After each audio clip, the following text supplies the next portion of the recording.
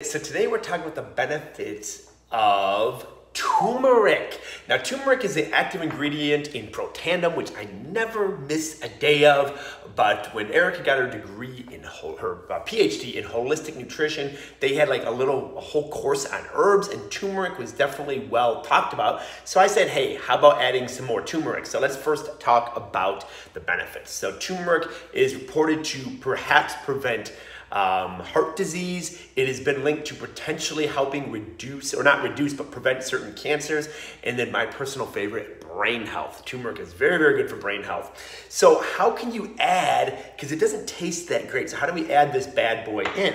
Well, I like to mix it with garlic powder or garlic salt, and then just use it anywhere that I would use as seasoning. So you can put it on meat, vegetables, salads. It is awesome. So mix those two together, increase your turmeric.